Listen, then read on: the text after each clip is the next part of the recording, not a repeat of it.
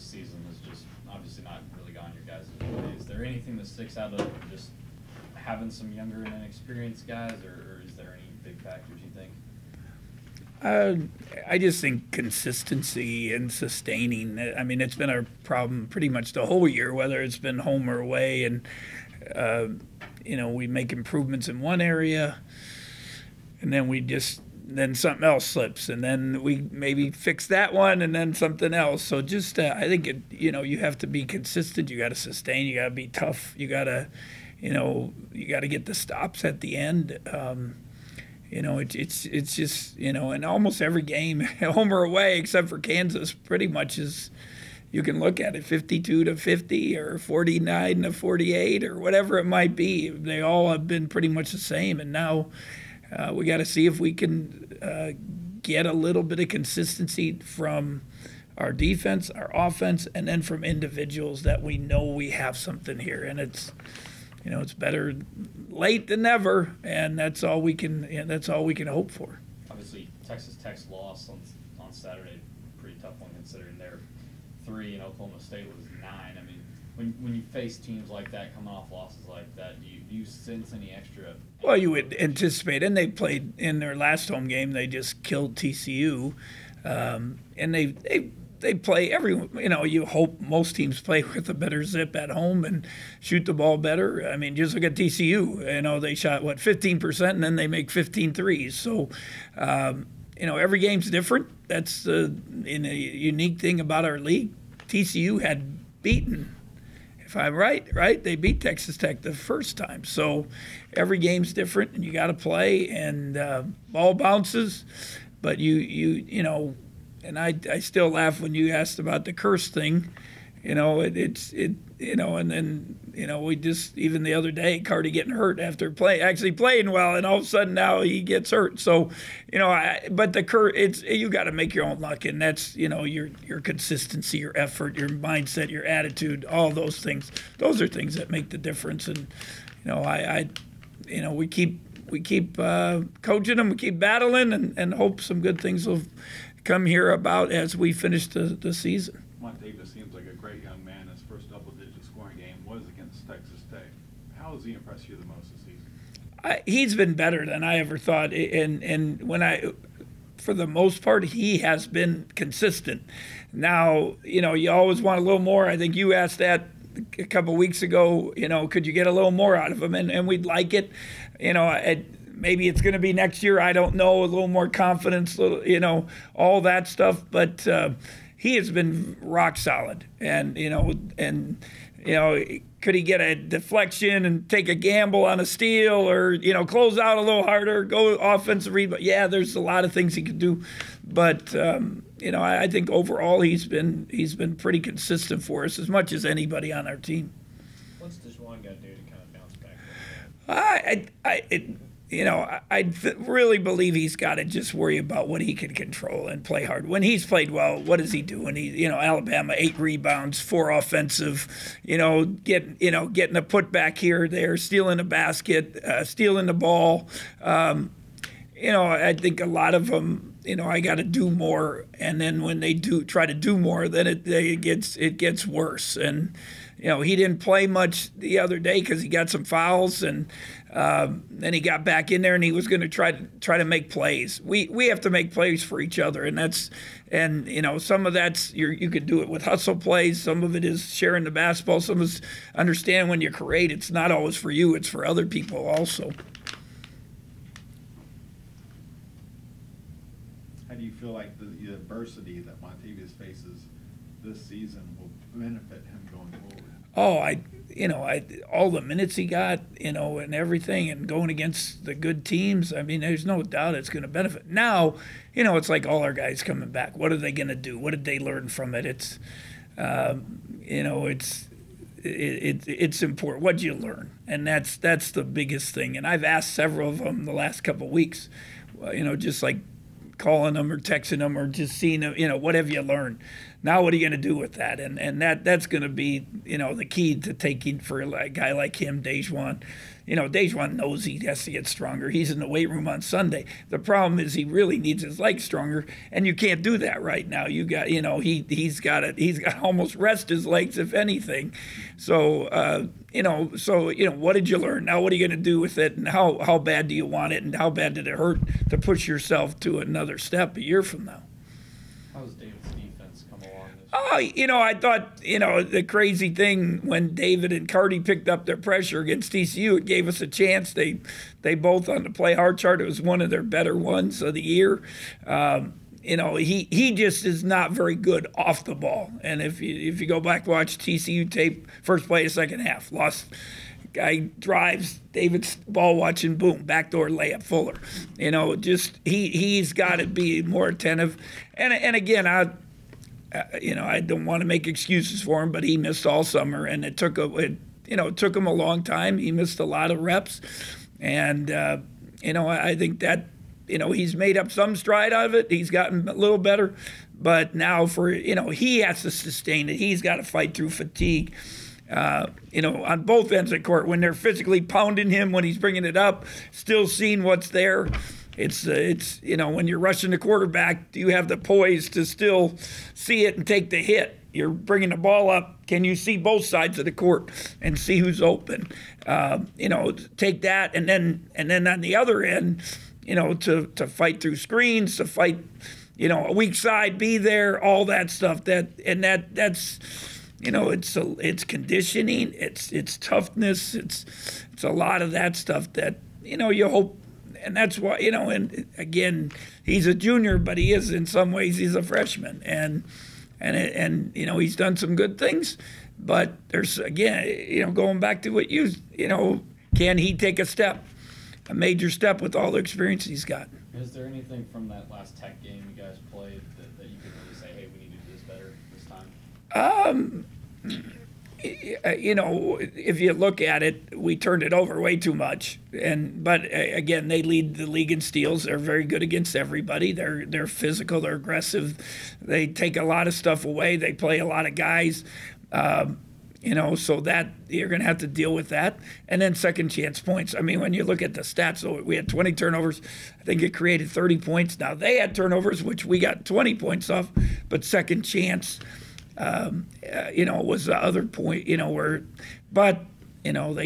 they got some good players that can wiggle. They go small ball, they make you help, and then the guys, step up and make plays, offensive rebounds, things like that. We took the lead in the second half. Again, you go back and look. I think it's 49-48, and then all of a sudden, a couple turnovers, they make a little push, and then it still was. I think it was still 4-5, and then we lost Moretti on a three on a little flare screen. Somebody kind of got ball watching, boom, went to 8, and then that was pretty much over. The nice thing for me, I just love how he plays. Moretti, because he makes all the little plays. All the other guys all game are making plays, but when they need it, he's the guy that seems to step up and make the big plays, the game winners that make a difference in the game. Where do the offensive solutions lie with this team? It would be nice to get some scoring inside. It would be nice to make some free throws. It seems like, and again, TCU, we got a little bit in transition. If we can get those, are the basketball plays would really help us. The basketball plays, the transition, making the right read, the offensive rebounds, making your free throws, making the right pass, when you penetrate. The basketball plays would really help us if we can make some strides. Because, again, you can add up the points. Tom's done it. I've seen it in, some of those little stories. If each game, if we could find a way to get 4, 6, 8 more points, a lot of things would be different. You mentioned Moretti.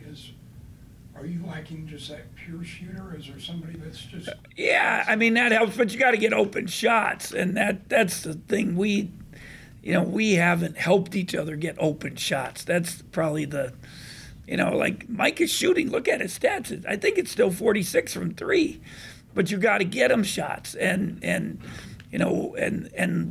I just, again, I think our guys want to do well, but they think every time they touch it, they have to do something. And that's not the case. Sometimes it's the best thing you do is move the ball, cut through. Now you might get it back. And now you can make the play on because they ball watched or they got lost. Texas Tech is really, really good, but they still have lost 8 games and 5 in the league, I think it is, or whatever. So they make mistakes too. They got young guys, they make mistakes. Now can you be patient and strong enough to make them make mistakes and then make them pay? I know you only start one of them at a time, but having the ability now to maybe use Cardi and David together. Yeah, you never know what could happen tomorrow. So it helps offensively. I'm just not sure defensively. And that's, as a staff, we've been just talking about it. To be honest with you, for the starts of games, do we need better offense or better defense? And, I guess that'll be our decision on game time tomorrow, whatever time it starts. I don't even know. 8 o'clock. Have you ever encountered this before where those first 3 minutes of games has been just such a burden or such a problem? Yeah, but it hasn't been totally because you go back some of the, a lot of times it has been. But when Cardi came out of the lineup, we had 3 or 4 games where we did have decent, and it wasn't like we were up 12-0, but it was 9-7. You sustained it. But then it was the next stretch, So, and now, but there has some been really bad starts. There's no doubt about that. The Iowa State, the Baylor, TCU, what was it, 7-2 or something? Something like that. But, I'm not sure exactly why. But then it seems we get a sense of urgency and we get back in the game. A lot of times we take the lead, but then we can't sustain it and finish it. Obviously, Bruce, I know you can't play till next year. What are your impressions of Casey been so far in practice? Oh, he's very physical. He gives us an athletic guy. He runs. He plays his butt off. High motor. And he's got to get his skills better. There's no doubt. But we've harped on him. Hand-eye coordination, footwork, skills, things like that, which a lot of big guys need. But man, he will. If you're not ready, you'll get cold-cocked, and not by a punch, but by his body or an elbow or something. I was going to ask that just because Monte said you got to be ready for anything goes. Has he got a mean streak in a good way? It's not even a mean streak. He just plays. He just competes and plays hard, and. He's pretty strong. Some guys they laugh at me because I'll go set a screen on them and knock them, and it's like, it's old man strength. Some guys just have that strength, that physicality, and other guys don't. And Casey definitely, I don't know if it's old man strength with him, but it's definitely he has some strength. Can you knock guys around on screen? Yes, I can. And if they are not ready for it, they will get hit pretty hard. One other question on Montavious, I appreciate your time. You talk about scoring on the inside. When you look at what Montavious is able to bring to the table right now, can you forecast maybe his development and where he might be most dangerous offensively this time next year? Well, I hope that it's in the paint. I think he just came in where he just wanted to pick and pop and step and shoot the three. Now, like his first basket a game against TCU, it's a post move. And, he's only done that a couple times all year. It's like, where was this? And a lot of times he doesn't even go in there. And we've been trying to emphasize to go in there, run. Him and Antonio run the court, see if we can steal a basket, get a basketball play. And if you really think about Dean, where was his progress? He did not want the paint. He would avoid the paint at all possible. And then obviously you get stronger, you get more confident, you develop some game. But I would say that 15 and in where you can rip and go and take people, hopefully some post moves along with his shooting. I guess one last follow-up on Casey. I know that Monte said the one that stood out to him as well is that he said that like every time he comes by the facility, Casey's in here. Yeah. How much does that make you have a guy coming in? Yeah, I mean, and it's not, some of it because he's not he doesn't travel with us and that we can assign sometimes, but he is putting time in, and that's good. And I've talked to him about, in a way being a leader in the future for himself, because he's intelligent, he's a good young man, he has great work ethic. And I said, I'm not asking you to do it now because you're, redshirting, but you can do it by example. Obviously, if Monte noticed that, then that's a good thing. That's a great example. That's great leadership, and that's got to continue through. Monty said he'd never heard the term the freshman wall. Is that something that you can see with these guys this time of year? Oh, they've hit it. They've all hit it at different times. There's no doubt. And a lot of it's not just basketball. It's all of a sudden classes started second semester, and then and then tests start, and then you got road games, and he came in a couple weeks ago a whip puppy. I can tell you that. So it's just, and then guess what happened in the game? He struggled, and but then he's bounced back. That's a good thing. I thought he came back, played with good energy the other day.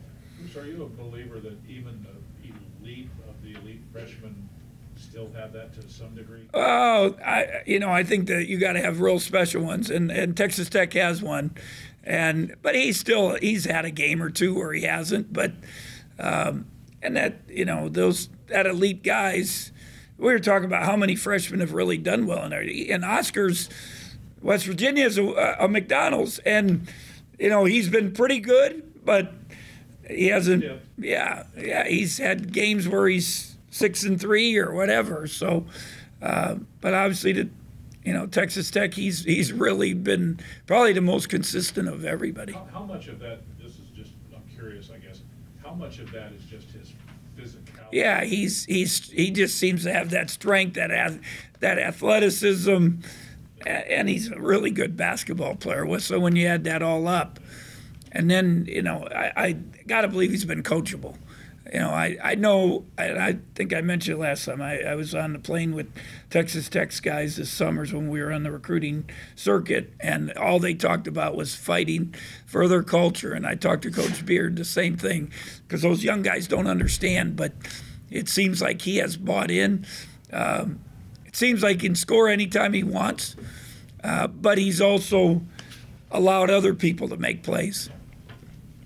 And that's a nice thing, Morietti, and for them and Clark take the ball and make the right plays. They don't always go. They make sure there's seems to be some offense.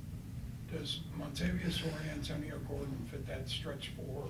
Oh yeah, there's no doubt. Either of them better for the stretch four? Well, it depends, I guess, who shoots it better. But right now Monte's probably a little better, and he's picked up his shooting. And again, Antonio is going to be like Monte. You got a chance now. What do you do with it? Are you going to go party on Friday, Saturday, Sunday, or are you going to get in the gym? And that's the step when you become special. It's not just when we're going to be able to require time, but they're going to have to come in on their own and really take that step. Casey and is a great example right now. Do you think once Casey came in, Mac's production started to go up a little bit? Well, he saw he had to practice a lot harder every day. There's no doubt about that. Casey's made a couple guys quit in practice. Is that a good thing or not? It's good. Oh, okay. Yeah. It's bad, but it's good.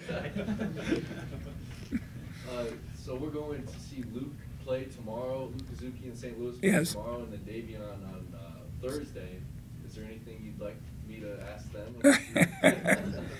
No, they're both good young men. I really Luke's team has struggled a little more than they had, but that Catholic League in St. Louis is really tough, close games, I saw him play DeSmet, who won it. They beat him in a close game at home. Then they lost in a close game on the road at the same place. And that's my old player, Kent Williams, played for me at SIU. He's the coach there now at DeSmet. So it's a tough league. CBC has one of the top players in the country going, high level. And then Davion, he's got a ways to go, but he's worked very hard. And when I go to practice a couple weeks ago, there he is, footwork, rebounding, all those drills that you need on a daily basis. Hey, Coach, Pearson doesn't play too much, but he's always up and down the bench. Every break he's giving high five the entire team. He seems like an extension of the coaching staff. I asked Casey, who's been the best leader, and I said, you're just been here, whatever, 6 weeks or whatever, and he said Pearson. So you can't appreciate so much. He's had to play four. He's had to play guard. He's had to play anything we ask every day. He has excitement on the bench. He's excited. He's always talking to the guys. And he's going to be great in life. I mean, there's no doubt. He's finishing his masters. Great family. Great drive. He says he wants to stay in sports. Maybe be an AD. Maybe be involved professional sports administration, something like that. And I know he'll be successful. There's no doubt, and we really appreciate him. He seems to be calling out the other team's sets just as much as anyone. Yeah, he's well prepared. He knows. He's taken that pride in that. Being a leader and helping everybody out, and he's been great for us. There's no doubt. Celta Miguel going into his final game of the year. Tonight is a huge game. I saw him Sunday, and he's got a big game too. If they get first place, then they got their state tournament coming up for the prep schools, and then they'll have the national championship grind session. But he can score, and he asked about shooting and things like that. He can score, and he's pretty physical. He really plays hard. Their whole team plays hard. Do you think the Hoop Summit World Team should be on the lookout for? I think that would be a good idea, but we'll see what happens. There's a lot of politics in that, but we've been trying to help him, and I know that's one of his goals. And I guess to finish it out, Nigel Pack. I mean, we talked about all of them. Nigel Pack has had a great season too, almost 20 points per game. Yeah, Nigel's been really good. And their team is good. Their rival is Lawrence North. Beat them twice, both close games.